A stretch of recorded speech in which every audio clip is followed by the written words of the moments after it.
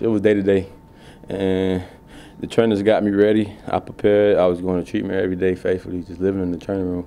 And Coach Fisher came out in the warm-up. He was like, "You feel good?" I was like, "I feel good," and then I was ready to go.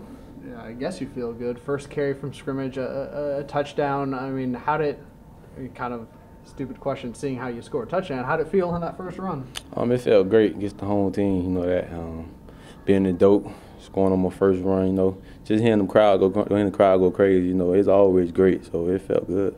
What does it mean to win a rivalry game like this?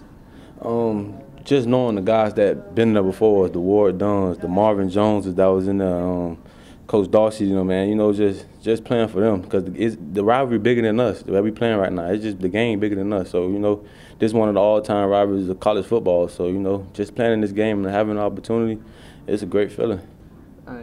Devontae Freeman made a habit of having big games against Miami. Now you're 2 for 2 in big ones. What's it like for you playing the hometown team and kind of taking it to them 2 years in a row?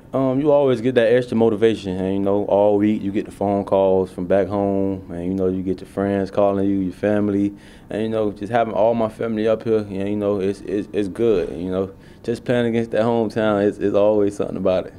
What was the offense's demeanor like coming out after Miami took the lead?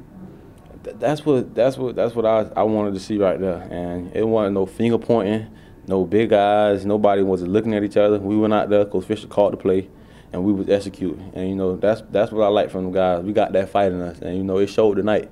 And we faced adversity tonight, and we pulled through. Before we talk about the game winner, Bobo made an awfully big play to keep that drive going to start. Bobo did that all last year. I called him the third down guy last year, and he came through tonight with a big one. And that's my guy right there. He came through with that big catch tonight, and I love him for that. Walk me through the game-winning, what ended up being the game-winning touchdown. We hit him on a couple of stretch plays that drive, so Coach Fisher stayed with it, and it was open, and I just hit it, and Bobo made a great block downfield again for the game-winning touchdown like he did last year. So Coach Fisher just was going with it, and it was open all drive, so we just went with it. How big have the receivers been for you all year blocking downfield? Man, they got better every week, and Coach Fisher enforcing that every week. They got the talent to catch the ball and make plays over field. Blocking, he been enforcing that. He been enforcing that all year. So they've been improving every week, and we're just gonna go back to work on Monday and keep improving.